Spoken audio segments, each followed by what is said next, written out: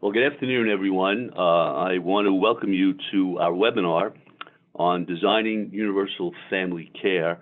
I'm Bill Arnone. I'm the CEO of the National Academy of Social Insurance. And we're going to be talking about a report that the Academy issued on this topic. The report itself is available on our website. And at the end of today's webinar, we'll send you all a link to it directly. I want to acknowledge the work of nearly 30 experts, half of whom are Academy members, who worked diligently on the study panel for over a year.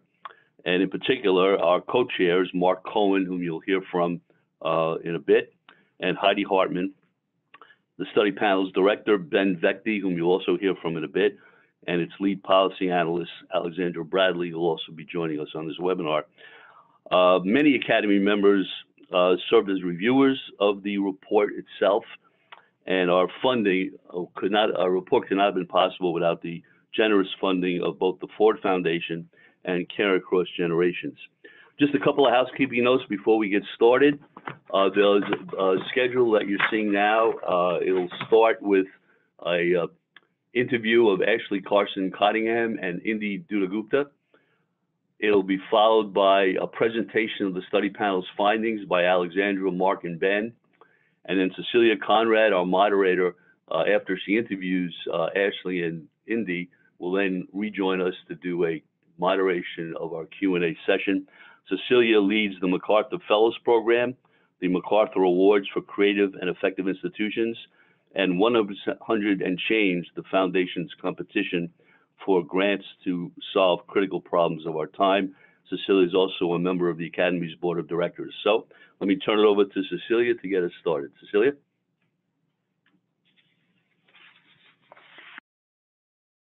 Together this excellent report. We are going to talk about the report today, whose findings explore strategies that states could pursue to better support families in meeting evolving care needs over the lifetime. The first three sections of the report explore the challenges families face in the realms of early child care and education, paid family and medical leave, and long-term services and support. For each care domain, the panel identified policy options along with the trade-offs associated with specific policy choices. This was done within the context of assuring universal access, affordability, and financial stability through well-defined financing mechanisms.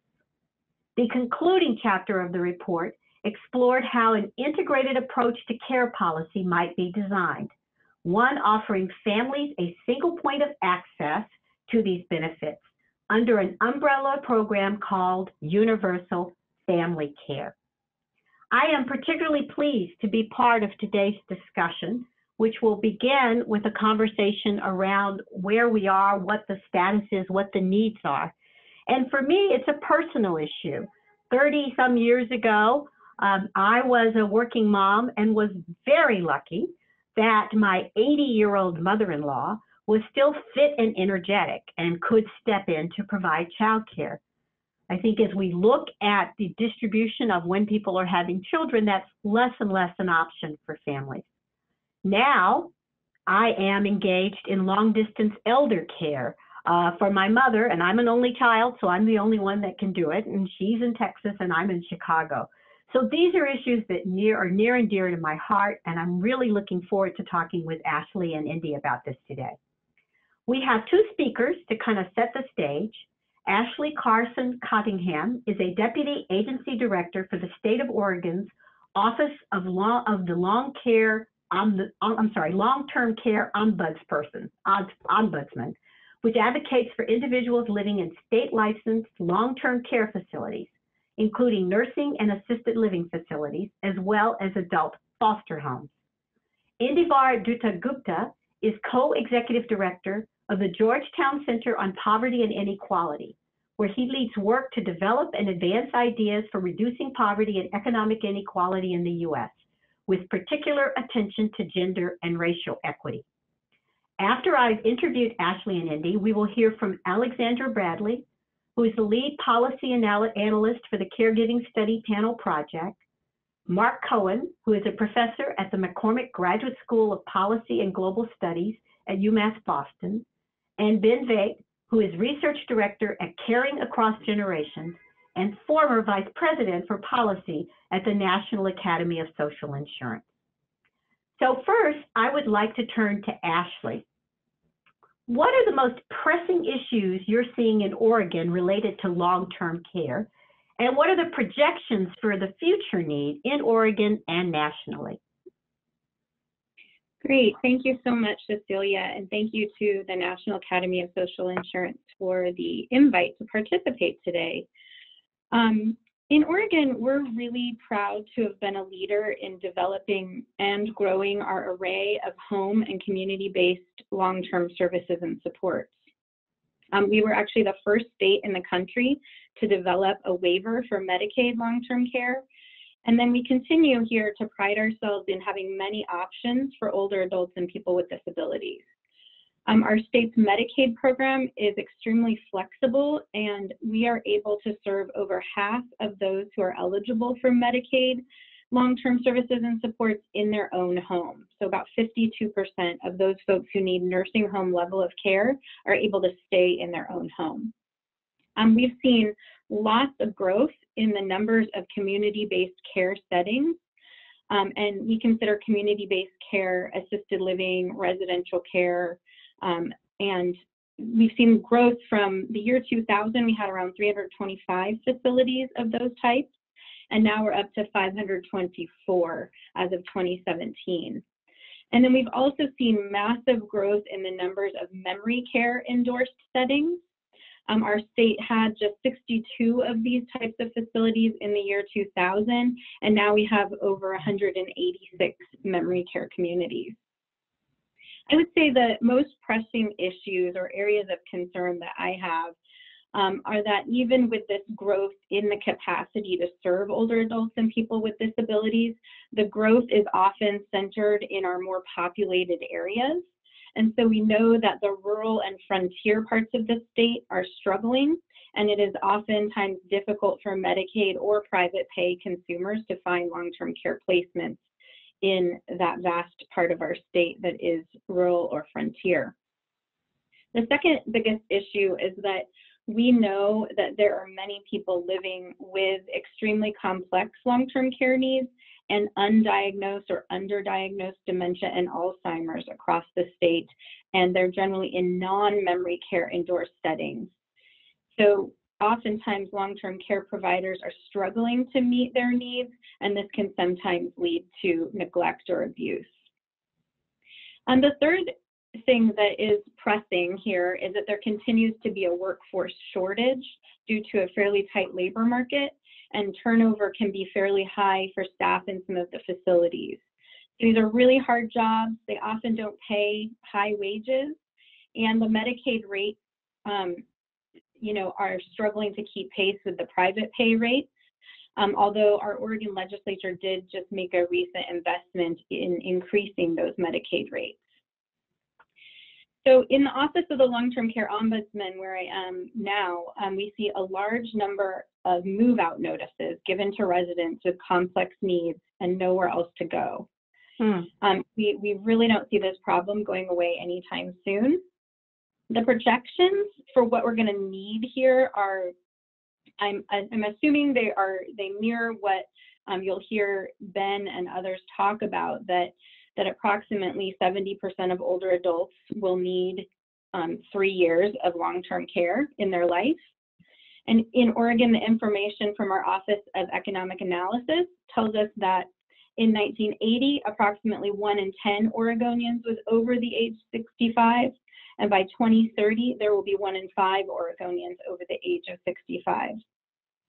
So if you think through that, in 2030, there will be approximately 1 million Oregonians over the age of 65 and roughly 700,000 Oregonians that will need some type of long-term services and supports to meet their needs. So in listening to the numbers at the beginning, you talked about the fact that there has been some growth in the availability of facilities, but then also identified the ongoing needs there. What is the average monthly cost currently for care in either assisted living in a community or memory care?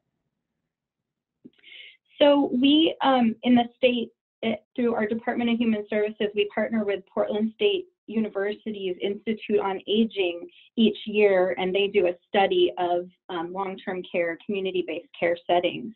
And so the most recent information we have from the 2018 report is that for assisted living, the average monthly cost is around $3,900, with a low of $2,200 and a high of $8,000 per month.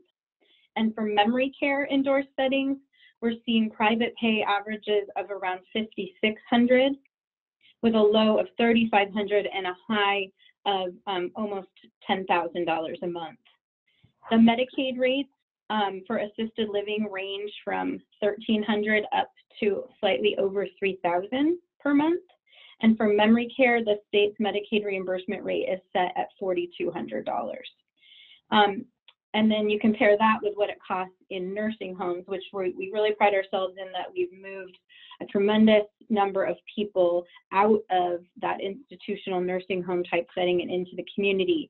But for those who need that support, say right away after having an accident or injury, the Medicaid rate is going to be around $9,300 in a nursing facility in Oregon. And so understanding that your Medicaid is very flexible, there are still people who are paying private rates. Do you think people are aware of how expensive that can be, and are they prepared to pay them? Absolutely not. I think that we hear all the time from people who are shocked when they are in crisis. You know, either they need a placement or they're looking for their loved one. They don't understand in general that your Medicare coverage is not going to pay for long-term services and supports, including these, you know, options like in-home supports and services and assisted living or memory care. So I think there needs to be much greater education around the cost and how to better prepare for it. And I'm just so excited about this report. Yeah, and I noted your statistic that 70% of older adults are predicted to need at least 3 years of this. And I'm not sure people have really grappled with how they're going to pay for it. Indy, let me turn to you a little bit. How does the U.S. fall short in meeting caregiving needs across the life cycle? And how can universal family care help?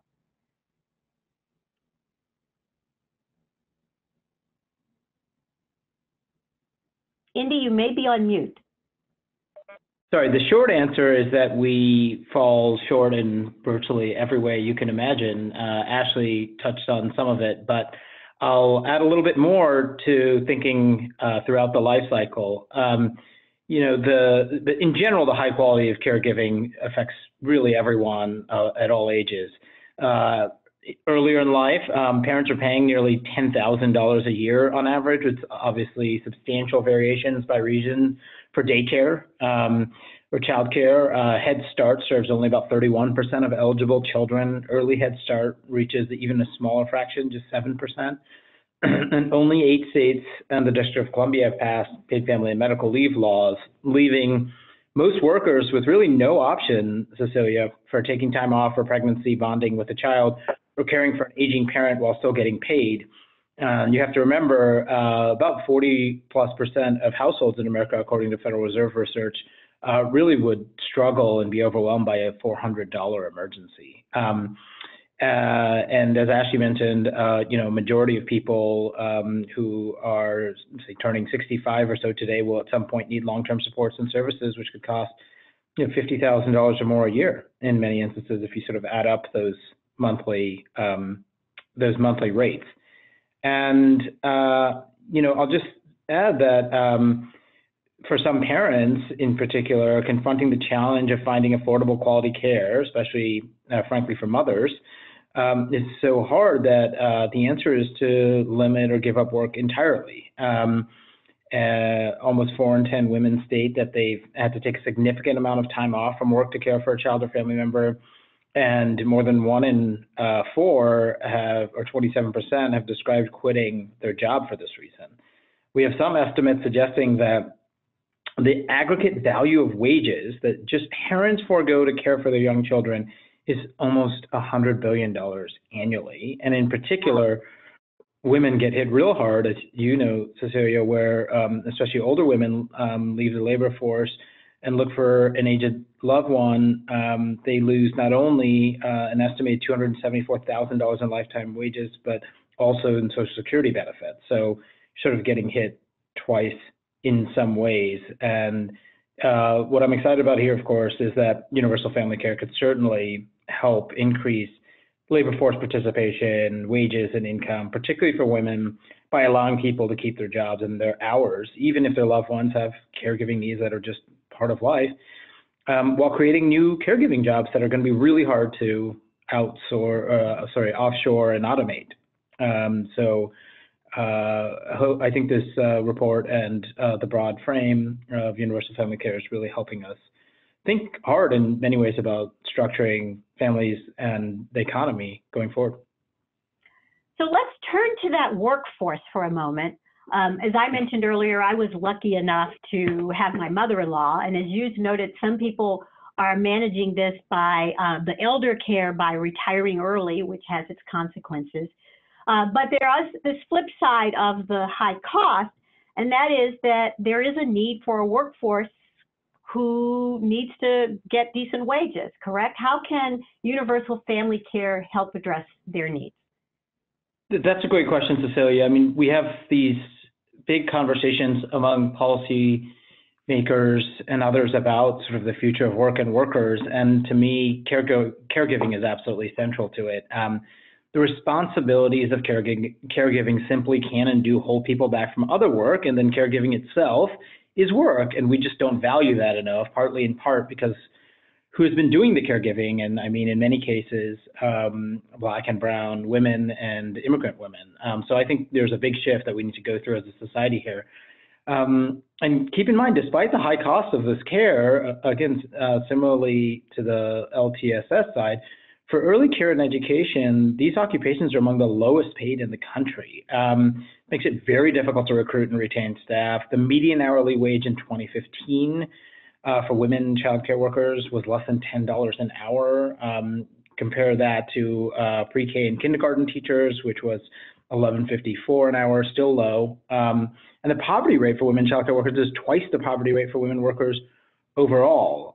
So the investments in workforce that's sort of part of the UFC framework, I think, are essential to thinking differently about caregiving. And we wrote a report in 2017 called Building the Caring Economy, where we really highlighted a variety of measures that states can even take to ensure that caregiving jobs are good jobs that are attractive to workers, including some of the obvious steps of improving wages and benefits and investing in training and workforce development to promote recruitment, retention, and economic mobility of the caregiving workforce, but also new and additional strategies. I hinted at this earlier, but I'll just close in response to this question by emphasizing how important UFC can be to advancing racial equity.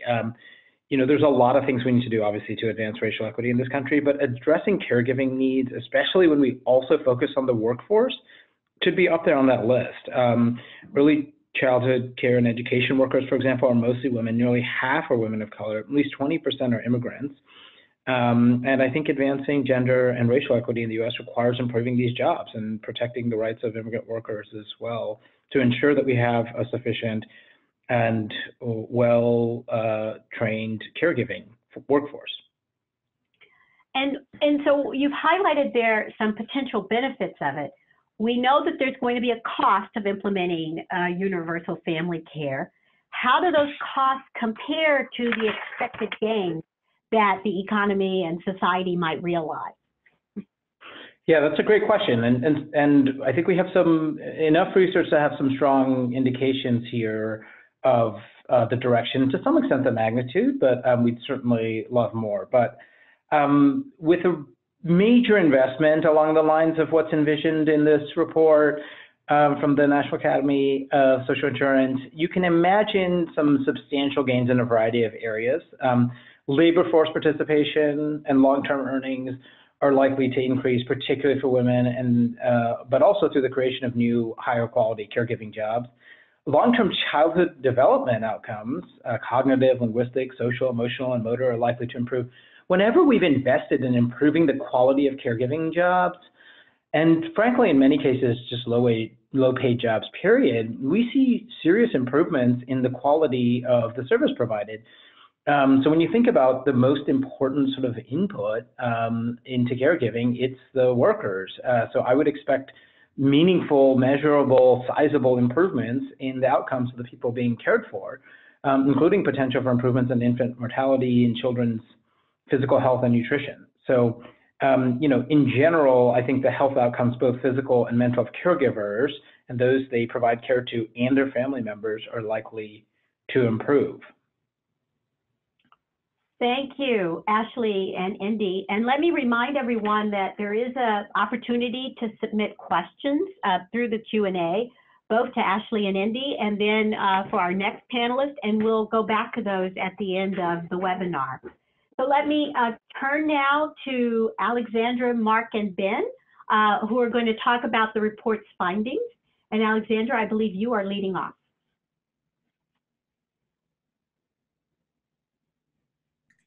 Thank you so much, and it is a pleasure to be here to talk about this. I'm here to start with early childcare and education. So Indy spoke really beautifully to some of the points that we have here, but why is early childcare and education a part of this conversation, especially in regards to social insurance, where early childcare and education hasn't been a focus of social insurance in the past?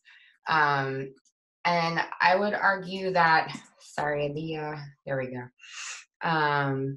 So we are talking about honestly preparing for the success and the development of our future workers, our future caregivers, and the broader community. And so childcare and education is not just kind of a niche issue, and we haven't held it on par with traditional K through 12 education, which we provided an investment in as a society. But early childcare and education has really been left out of that conversation, and a lot of the workers have been held as different, have been held to different standards, different rates of pay, of value, and an investment on a public scale in early childcare and education would kind of bring the 0 to 5 education on par with our K through 12 system, which we have all agreed as a society is something valuable.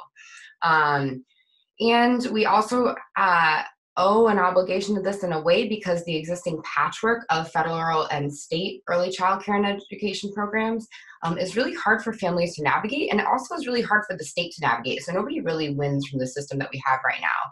Only very low income families are eligible for most of the benefits that we have available right now. And the applications, the eligibility requirements are really complicated, really confusing, and require a lot of monitoring by the states. So it really creates a system where nobody wins, and we don't have a unified force to address the issue.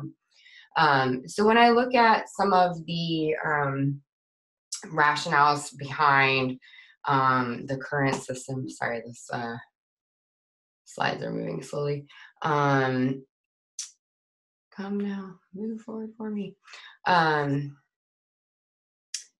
So we looked at a bunch of different issues. So some of the things that we want to talk about are, as Indy mentioned, the workforce is deeply discriminatory right now. We have a very low paid and undervalued workforce, and paying caregivers for 0 to 5 would benefit not only the workforce, but also the children.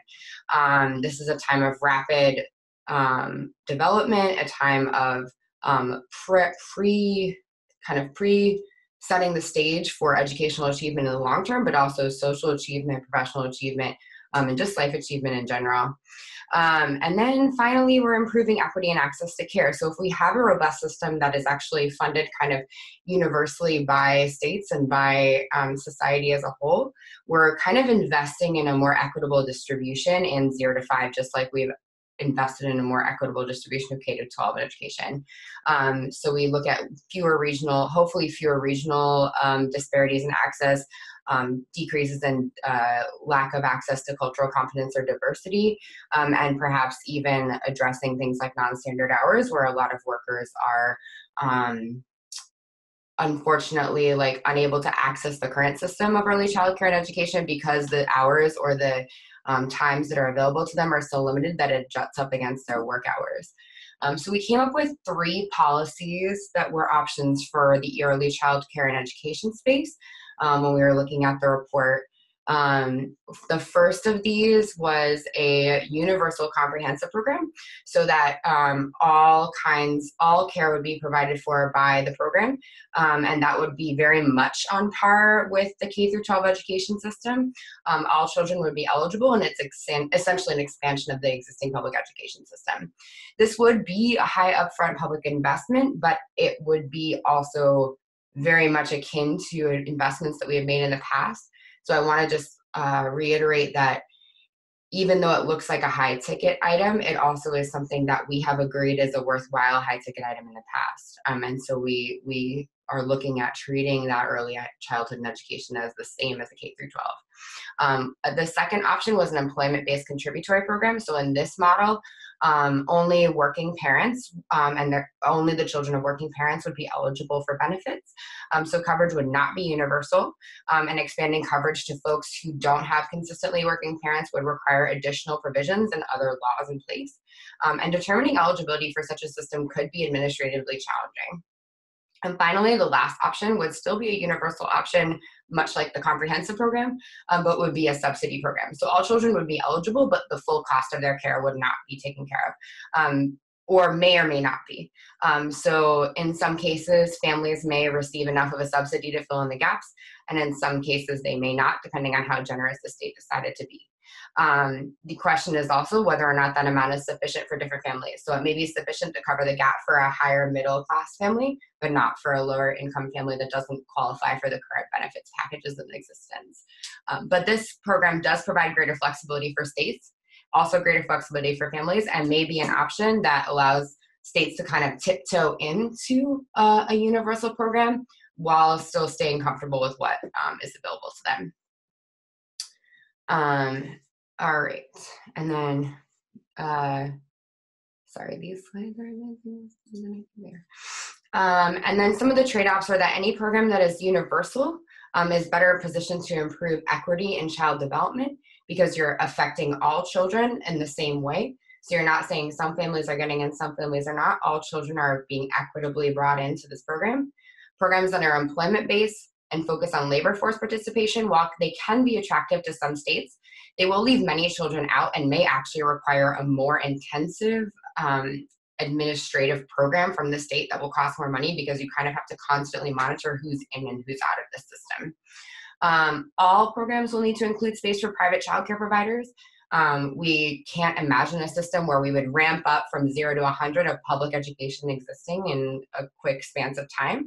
So a lot of these programs will require some collaboration with private childcare providers to make sure that they can provide fill in gaps in the care provision between public and nothing, which we have right now in a lot of cases. And just to reiterate, if the benefit amounts are insufficient, especially in a subsidy or voucher program, to make a meaningful difference for families, inequality may actually increase because higher earners are going to get what they need to fill in the gaps, but lower earning families are not going to be able to still pay for the cost of care. So I'm going to switch over to paid family and medical leave. As folks know, we do have a very vast landscape of existing state programs. 5 states do have a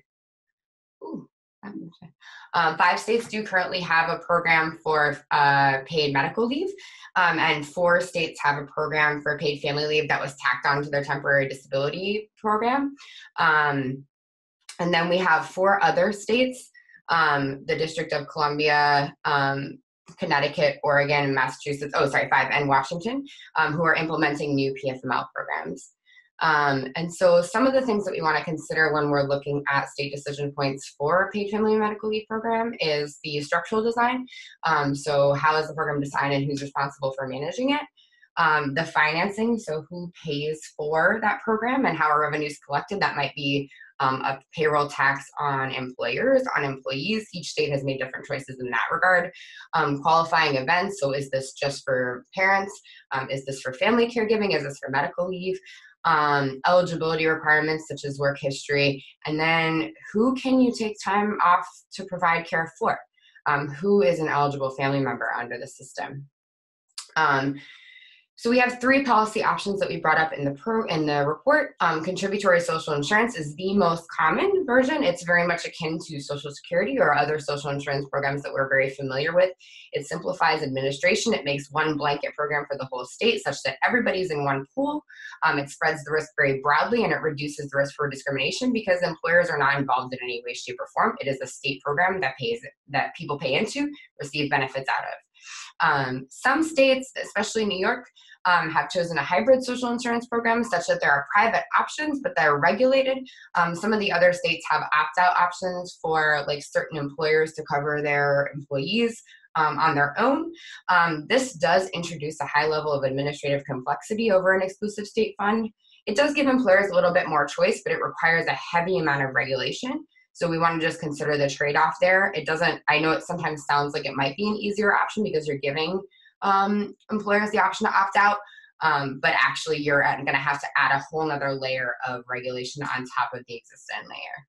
And as I mentioned, you have a bunch of different funding sources. Most of the ones that exist right now are some combination of shared between employer, employee, or in some cases one or the other, but you do have those private market coverage options as well as some other backstops that you can add to cover things like administrative costs, such as general revenues or earmark taxes. And that's it for me.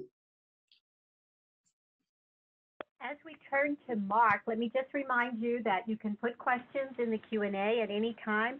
We will get to all of them at the end of the panel. Marc? Thank you so much. I'm trying to start the, there we go. So good afternoon, everyone, and thanks very much to the National Association of Social Insurance, National Academy of Social Insurance. One of the high-level questions is why start with the social insurance approach when we're talking about long-term services and supports? And frankly, long-term services and supports is perfect. It's the perfect liability. It's perfectly suited to risk pooling through insurance. You have highly variable costs that are faced by people. They're typically very difficult to predict, and they're potentially catastrophic. Now, under the current system, those with high incomes can pay for LTSS out of their savings or with private insurance benefits. But those in the broad middle class either forgo paid care, which leads to a great deal of family support and, frankly, burden on family members, or they can pay for care out of limited income and savings until they deplete their assets and qualify for Medicaid. And this occurs because for many middle-class individuals, private long-term care insurance options are out of their financial reach, yet they don't immediately qualify for Medicaid when they have an LTSS need. And even those who do qualify for Medicaid, whether low or middle-income people, must contribute most of their income towards service costs, and they may be forced to have to rely on nursing homes because they cannot access sufficient home and community-based services in order to remain in their own home. Now, a social insurance approach to this risk could go far in efficiently and affordably addressing coverage gaps. For a number of reasons, social insurance contributions tend to be somewhat more affordable than private insurance premiums. First, you tend to pool risk across the entire workforce. Contributions are generally paid for much longer than premiums are paid to an insurance company. They're typically lower administrative costs compared to private insurance. And there's no need for underwriting with its associated expenses to assess and filter out high-risk applicants, since coverage is typically universal and applied to large, risk-diverse populations like the entire workforce. Now, when thinking about some of the critical issues in designing a program, the first one, of course, is eligible populations. Who is eligible to participate in the program? For example, whether or not to include those who are currently disabled and under 65, as opposed to just those over age 65, would have a major impact on program costs, the feasibility and suitability of specific program designs, and options for how a program might be financed. So the decision also has important implications for the level of public support for a program. So this is one issue that a state would need to take into consideration. A second is generational transition issues.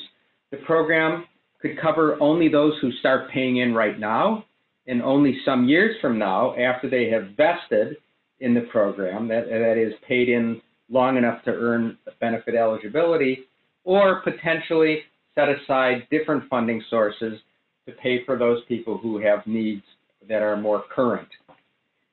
There's also the timing and duration of coverage. And if you look across states today, you'll note on the first dollar coverage, front-end coverage, Washington State is the first state to have implemented a social insurance approach, and they've adopted front-end coverage, which means that benefits begin to be paid as soon as someone becomes disabled or after a brief waiting period, but they last for a limited amount of time, let's say maybe a year's worth of benefits or two. Others have talked about back-end catastrophic coverage, where benefits begin only after someone has been disabled for an extended period, let's say 2 to 3 years, and then the public program acts as a backstop. And then finally, there are comprehensive program options where once somebody becomes disabled, they receive a certain, and by disabled, what I'm talking about is having functional or cognitive limitations necessitating the need for human assistance to continue living independently. And here, benefits in a comprehensive coverage option would be paid during the entire period of need. In terms of benefit eligibility criteria, the key questions really are, when does an individual become qualified for benefits? At what level of functional impairment does someone have to be? In terms of the level of the benefit of payment, how high is the daily or weekly amount of money that would be paid out in benefits? Should it be pegged to service costs in a home care setting, for example? Should it cover room and board in a nursing home? And then finally, what form of benefit? You could imagine giving cash, a pure cash benefit to maximize flexibility for the individual, or service reimbursement. When somebody incurs expenses, the benefit will be paid. And there are various trade-offs that we point out in the report related to these different design choices. Frankly, there's a continuum of approaches. In this next slide, I would like to make 2 points.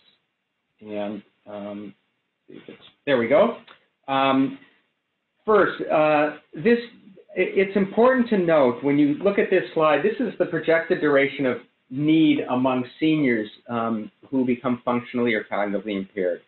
It's important to note that a little more than half of those turning 65 will at some point in their lifetime require significant amounts of LTSS. And the other half of seniors would receive no benefits from any type of program since they won't have any need. Second, as you can see, a front-end program that provides coverage for the first 2 years would cover the entire duration of care for about half of seniors who will need care for less than 2 years.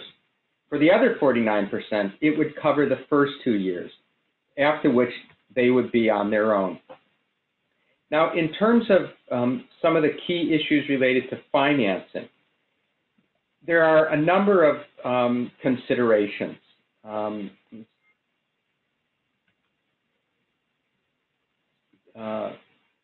trying to move the slide forward. There we go. Okay, thank you.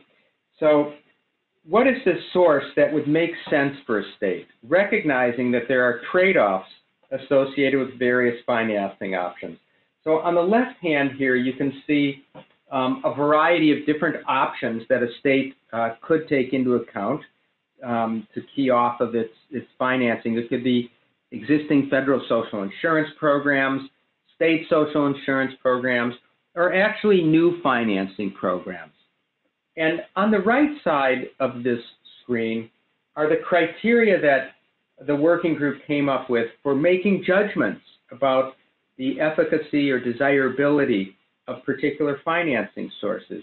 We felt that these were really the key evaluative yardsticks to help policymakers to decide what makes most sense for them. Another important issue, which is shown on this next slide, is that states are going to have to take into account or make decisions about the integration of the program with other payers and benefits. And these are issues that can be really complicated.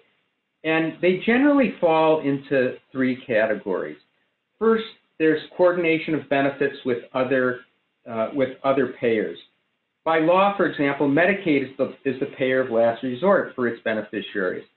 So Medicaid would be the secondary payer for any new LTSS services that would be covered by a new program. And regarding private long-term care insurance policies, they too include a coordination of benefits provision designed to prevent duplication of coverage and overpayment. And then there are a host of federal Medicaid funding issues. I mean, one of the things you want to make sure is that a new program should be structured so that the state will not lose federal Medicaid matching dollars.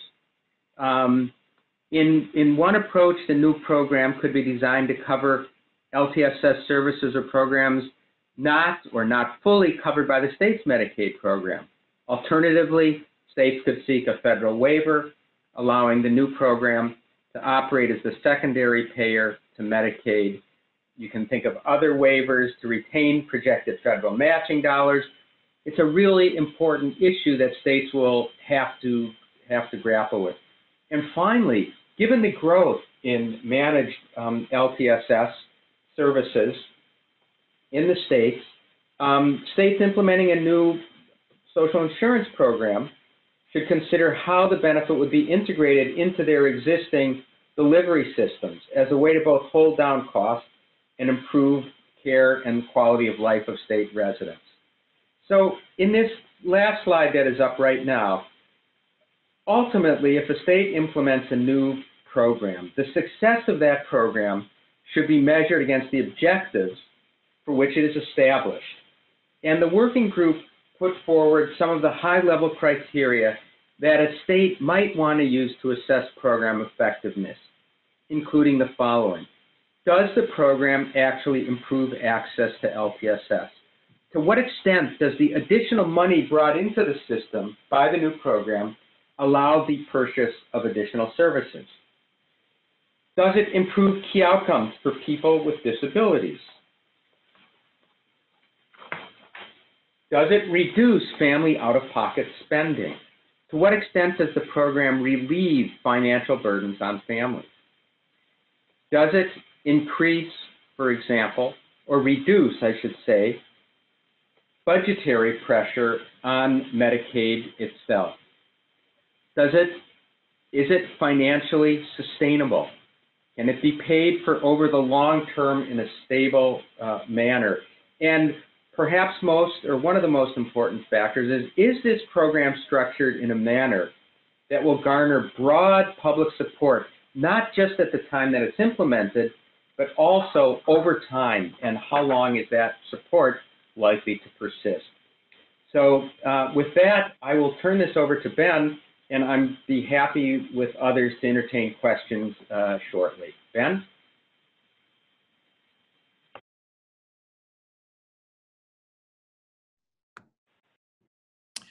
All right, thank you, Mark, and thank you, everyone.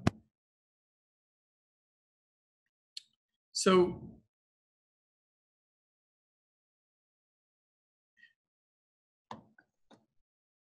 universal family care would be sort of the culmination of these three subsidiary programs that we've talked about thus far. It would be a new social insurance program to which everyone would contribute while they are working and from which everyone would benefit. And it would combine access to early child care and education, paid family and medical leave, and long-term services and supports. So it would provide access to all three of these programs we've been discussing in one integrated user interface. The study panel found that a strong case could be made for an integrated universal approach to these programs through social insurance. And there are 4 reasons why. First of all, we all juggle work and care. Long gone are the days when only low-income families struggled to balance work and caregiving responsibilities. Second, social insurance provides a more efficient way to pay for care. Families would pay a little bit from each paycheck rather than having the considerable costs of care hit them at a moment of crisis. For example, when someone needs to go into a nursing home or needs a home health aide, needs to have their bathroom renovated to make it accessible for them.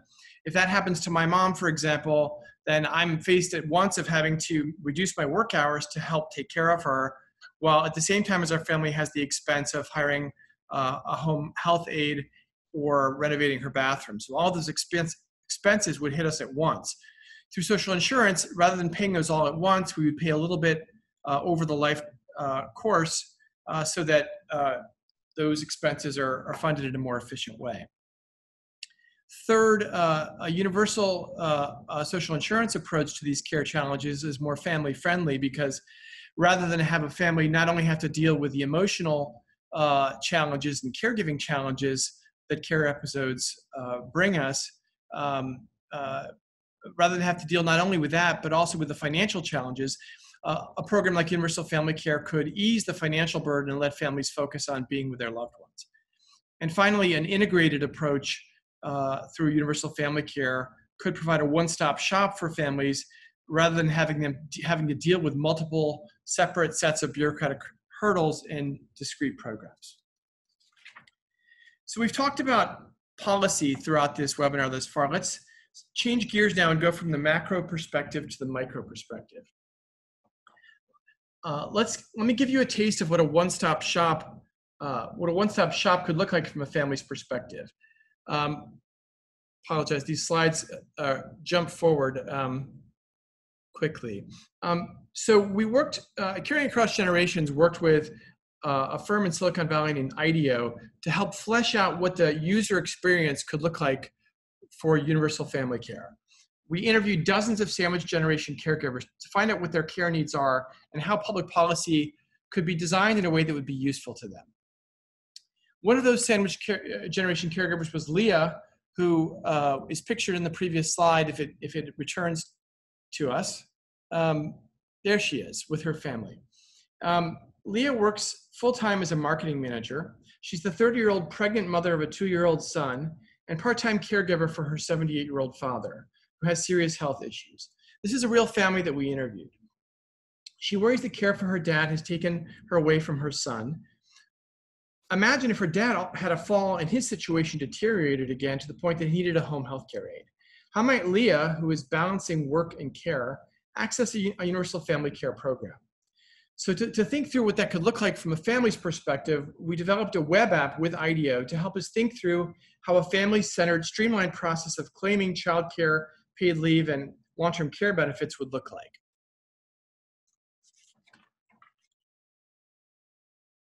So as Leah begins to explore her options for how she can get care for her father, Universal Family Care would offer her an integrated approach to care supports grounded in her specific family care situation. First, it would ask her what she needs, and then it would suggest a personalized set of supports which she might be eligible for. So in other words, instead of her going to apply for long-term care benefits in one program, say Medicaid LTSS, and then applying for child care benefits for her child, and then applying for paid leave on her own, she would have one program to turn to. So we designed a web app to see how we could design that in a streamlined way. Here's the welcome screen that Leah would encounter when she goes to a web app which she could access through her phone. This could also be, doesn't have to be digital, it could also be going to a Universal Family Care program office, but the app makes it very tangible what an integrated approach could look like. Instead of applying for one program, like child, the program would ask her what her family care needs are and who she's applying for benefits for. So family care needs are interrelated. So Leah could be looking for care supports for herself, for her own paid family leave, for example, to care for her child or her father, or she could be looking for child care benefits, or she could be looking for a home care aide for her father. In this case, it is for her father, so she clicks on a family member. The app would ask her which family member, and she would click on my parent. Leah would then be asked to fill in some information about that person, their name, what care supports needs her father has, what other kinds of programs he might be eligible for, so benefits could be coordinated. And then over the course of Leah's lifetime, there will be multiple moments like this when she might need universal family care. In each of these moments, UFC could offer Leah guidance, resources, and relief to help her meet her caregiving responsibilities. Let's fast forward in time to look at a point in time when Leah is looking at care that's available to 3 of her family members: her son, Joshua, her father, Harold, and her mom. Here, in an integrated program like Universal Family Care, one family member, family caregiver, could access benefits for multiple family members, for multiple types of benefits, and could keep a clear overview of how she interacts with the program, what benefits she's eligible for, in a very efficient, streamlined way.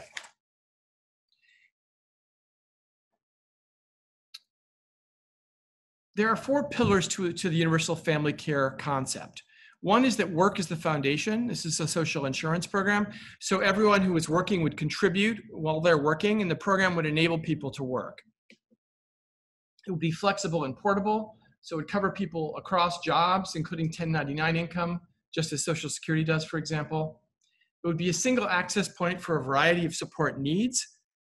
And it would invest also in the care workforce, making sure that there are job quality standards for care workers, addressing the issues that Indy and Alexandra talked about before. One lever for that, for example, would be having job quality standards in order for care providers to be reimbursable through the program. The study panel outlined 2 broad structural approaches that a state or the federal government could take if they were going to pursue universal family care. One would be a contributory social insurance approach. This is a classic social insurance approach. Think Social Security or Medicare, where it's self-funded through payroll taxes, an earned benefit, does not cover those outside of the paid labor force. A more comprehensive approach would incorporate additional revenue from other revenue sources, but would provide comprehensive population coverage at a higher program cost. And within each of these approaches, states could either adopt a core approach with modest benefits, or they could adopt an expanded approach with benefits that are more adequate to supporting families in their caregiving needs. Every state considering adopting universal family care would need to decide how comprehensive its coverage would be and how adequate its benefits, with corresponding trade-offs in program cost. And states would make these decisions based on their own unique sets of constraints, preferences, et cetera. We did preliminary modeling with the Actuarial Research Corporation to get a ballpark estimate for what this would cost. We are going to do additional, more detailed microsimulation modeling this winter, but the preliminary modeling yielded the table that you see before you, which suggests that for a middle-of-the-road package that had comprehensive universal childcare, affordable childcare, the standard paid family medical leave coverage provided by the Family Act proposal, and front-end long-term services and supports coverage, which would be the coverage for the first year or 2 of need. A program like that, if you use the Medicare Part A payroll tax as your tax basis, would cost about 1.55% of payroll, or percent of earnings, on earnings up to $200,000 for an individual or $250,000 for a household, with an additional tax of 0.66% on income above those thresholds. So that just gives you a ballpark sense of what a universal family care package could cost. And we'll do more detailed modeling again this winter. In terms of the financial integration of a universal family care program, you could either have one care insurance fund, or you could have 2 funds, for example, to do justice to the fact that LTSS financial management typically takes place over a 75-year horizon. That might need its own fund, whereas childcare and paid family leave benefits are typically budgeted over a 1 to 2 year time horizon. So perhaps you would end up with 2 separate funds.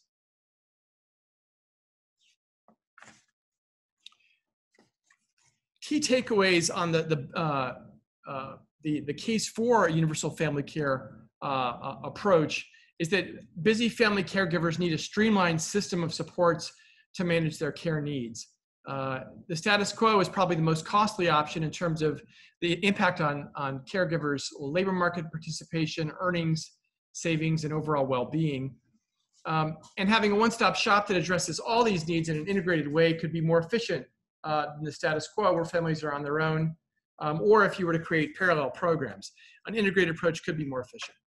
Plausible benefits to society include, for families, making affordable childcare on LTSS supports widely available, empowering families to make their own decisions about how to balance work and family care. For workers, it could reduce lost wages and the need to potentially leave the workforce to care for a loved one. For care recipients, it could make early care and education available to all children, giving all children a decent start in life. And in the long-term care space, it could increase self-direction, empowering people with disabilities to determine how and by whom their care needs are met. For the care workforce, investing in the care infrastructure through a program like this could improve the quality of care jobs, these jobs that can't be outsourced, as Indy mentioned. And for states, it has the potential to bring in new revenue to fund a social insurance program in these areas, which would reduce pressure on state Medicaid programs to meet the growing long-term care needs of their populations in the coming decades. And with that, I will give the floor back to Bill and Cecilia to move to Q&A. Yes, thank you. We have a first question. Which I think is originally addressed to Alexandra, but I'm going to open up to the panel after she opens. What are the policies for other OECD countries regarding early childhood care and education? So I'm going to pose that first, and then I also want to take my own privilege to say, and for the long-term care, the other sorts of elder care issues we've talked about. So Alexandra, I'll start with you. Yeah, so I will speak only to early child care and education here, but it's so the United States is kind of relatively far behind other OECD nations. I would say it does vary by age, so we do see that kind of rewind where like you start at 4, you have higher rates of coverage than for younger children. So about 90% of 4-year-olds are covered in 2/3 of the OECD nations, and almost 2/3 of children are covered in that same number at 3. So you're looking at pretty high rates of coverage for pre-K. Those numbers drop off a lot more when you're looking at infants or younger children. And comparatively in the United States, you're looking at around 1/3 of 4-year-olds are covered across the country. That number varies highly by state. So some states you're looking at 80–90% coverage. Some states you're looking at almost nothing. I'm thinking about like DC, Oklahoma, some states that have really worked really hard to get coverage for 4-year-olds and do have universal 4-year-old programs are looking at 80–90% of coverage. But then you're seeing some states where there's virtually no public investment in pre-K. So the United States is kind of quite far behind the OECD, but they are very much also focusing on those older ages of pre-K 3 and 4. The data on the younger children is a lot more varied and maybe a lot closer to what we're seeing in the United States. Did anyone want to add to that? Indy? For that answer, and thanks for the question. I would say that in general, there are a pretty wide range of ways that other wealthy countries try to address the childcare needs of families, but the common sort of thread is that there's very sizable public investments and typically much higher rates of participation in the preschool years in particular. There are some countries like Canada, which also has a somewhat federal system like we do, and costs vary dramatically. Famously in Quebec, it's particularly affordable, a fraction of the cost of neighboring provinces, in some cases because of sizable public investment. And I would say that the countries typically have some hybrid public-private sort of models, which is sort of similar to much of what's happening and been proposed in the U.S. But some countries also similarly, like the U.S. Head Start and early Head Start system, while they might run the childcare through sort of community-based organizations, are essentially entirely funding it publicly. So there's a lot more detail certainly to be learned, but I think the key takeaways from looking at other sort of wealthy countries on the childcare front is that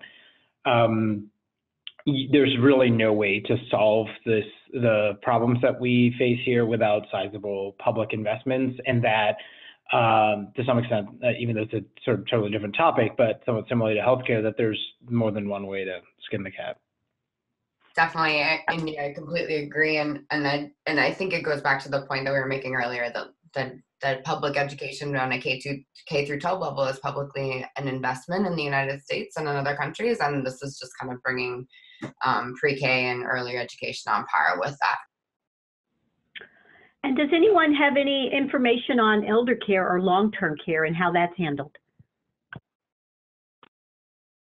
This is Marc. Marc, yeah.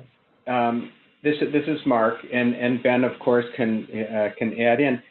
There are many OECD countries that do indeed have LTSS financing. Typically, they tend to be mixed systems where there's a limited public benefit, and it's often supplemented by private insurance. So you've got in France, in Germany, Japan, England, and the U.S. I think stand out in terms of the fact that most of our system is means tested rather than socially insured. Add to that.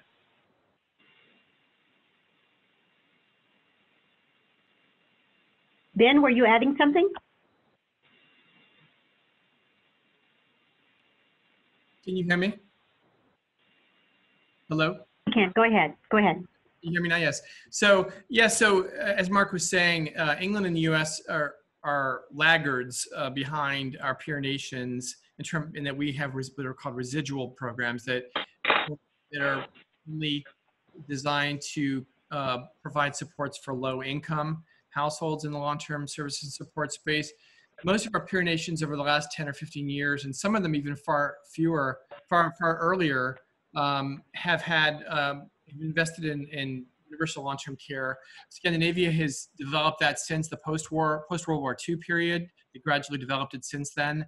Holland created a system in the 1960s, Germany in the 1990s, and since then, Taiwan, Japan, France has a system as well. Most of I would say majority of those programs are social insurance programs. And then they have something like our Medicaid program as a backstop to help if the social insurance benefit isn't generous enough to cover all the costs, then the social assistance program in the respective country will kick in to help meet the remainder of the need. But all these countries have dealt with the same demographic challenges in the recent decades, and are realizing that the prime age family caregivers who would otherwise be forced to leave the workforce to provide that care directly because of a lack of professional care supports, that having those people leave the workforce is extremely detrimental to their societies in terms of GDP growth, but also to those individual households in terms of their economic security. And so they've made corresponding efforts to provide a more efficient societal approach to insuring against those risks rather than leaving households to fend for them on their own.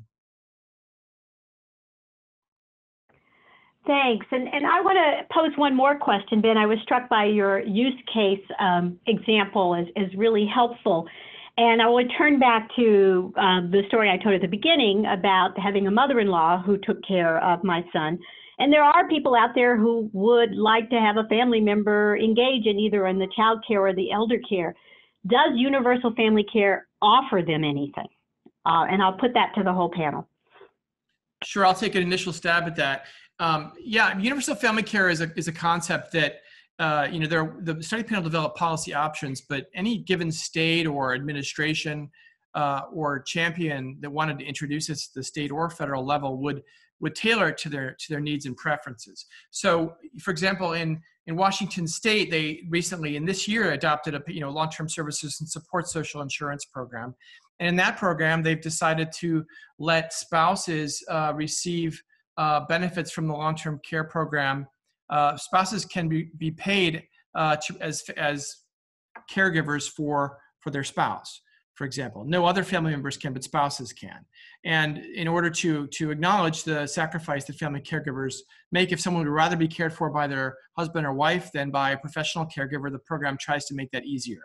And that's certainly an option that any state could adopt. Just to follow up from a childcare perspective, I would echo Ben that this is, since there are states which have varying levels of existing patchwork programs on the childcare side, we do see that some states have made more or less generous options for what we call family, friend, and neighbor care, so FFN care, to be compensated by a program. This is really entirely up to how a state wants to determine who is eligible, and we go into that in great detail in the report. But absolutely, states could make those decisions to compensate family or friend or neighbor providers rather than exclusively kind of formal center-based care providers for childcare. And on the paid leave level, that is by definition the purpose of it. So there is that.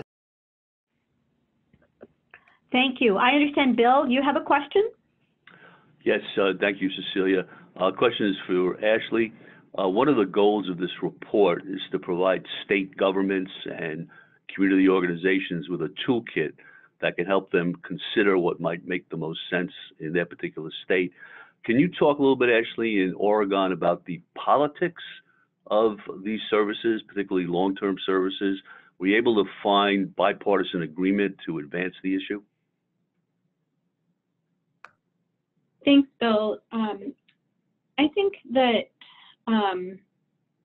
because I work for state government, I can't really speak on behalf of the state and where we're headed, but I think what is most appreciated by folks in my type of role is just all of the information and how practical it is to talk with policymakers about the various options that exist should they choose to move in one of these directions.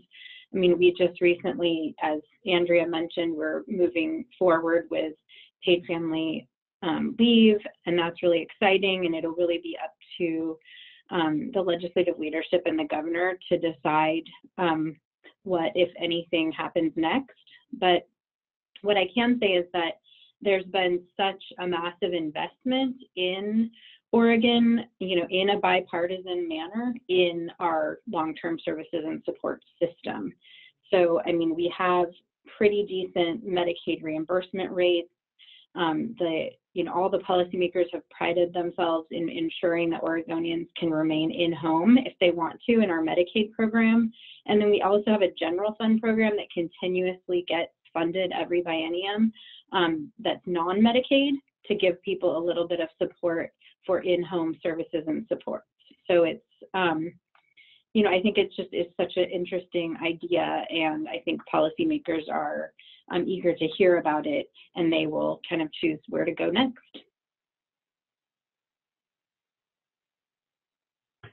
Thank you. We don't have any other questions in the Q&A box. I'll give an opportunity if any of the speakers have questions for each other, but let me take this moment to thank you all for participating. So anything from any of the speakers?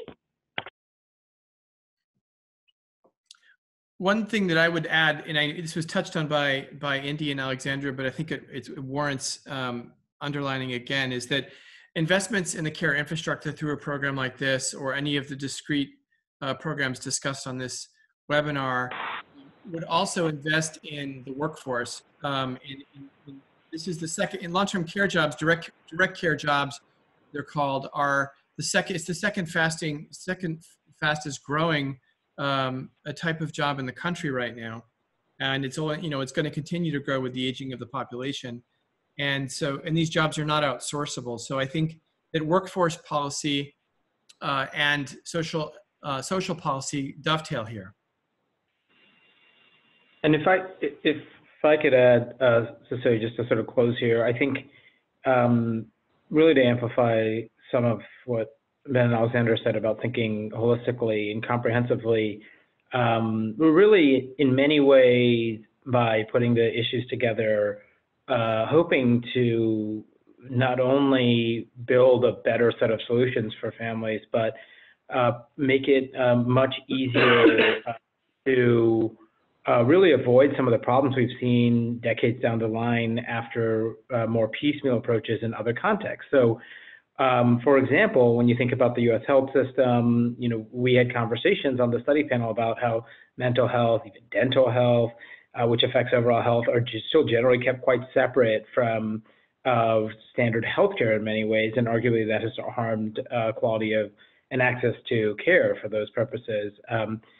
Similarly, we see that in the case of paid family and medical leave, there was a big effort to start with a robust sort of basic structure of unpaid family and medical leave that obviously a lot of folks, including some of what's documented in this report, suggest we could do much more of and sort of build upon to substantially improve well-being and help families meet their needs. There are people who want to sort of peel off and just focus on one part of caregiving, and that certainly warrants every part of caregiving, every need that a family faces warrants its own thinking, no doubt. But what can often happen is that we sort of leave out and make very difficult decisions, makes families face very difficult to impossible decisions, when really the whole point, I think, of something like UFC or generally addressing care needs for families is to take away some of the impossible decisions they face. I think that's such a great sentence to end on, taking away some of the impossible decisions that we all must face. Thank you again to Ashley, Indy, Alexandra, Marc, Ben, and Bill, do you have any final remarks as we close out? Yes, Cecilia, just to, again, thank all of you who tuned in. If you thought this was a useful discussion, the webinar has been recorded, and a link with the recording is available following the webinar. And as you note on the slide here, the recording and slides themselves are on the event page available to everybody. So please, if you know others who might benefit from this, direct them to our website at nasi.org. And thanks again to all of you for tuning in.